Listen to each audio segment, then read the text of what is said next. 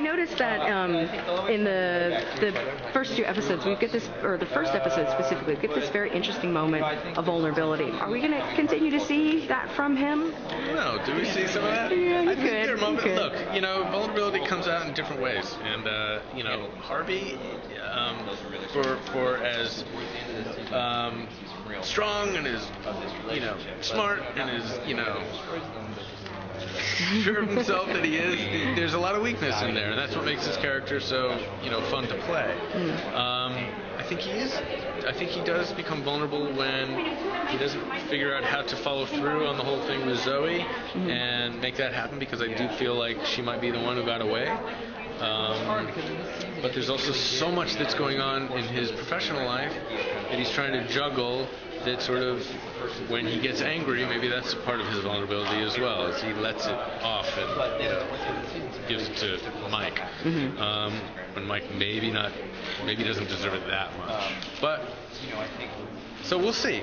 There are moments. I love it when I see Harvey being vulnerable.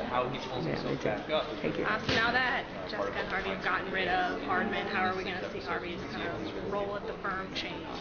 Well, he's definitely on his quest to become a name partner. He wants to be in the front office. Now, whether or not the player on the field who's the greatest player on the field is the greatest, partner on the field, that's a different question. And I think those questions are asked.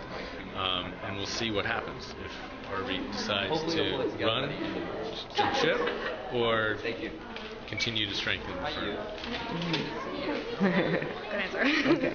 Cool. And just real quick, if you could pick one scene from the back half that impressed you most when you were filming it, can you give us a heads up so we know what to look for when it comes through?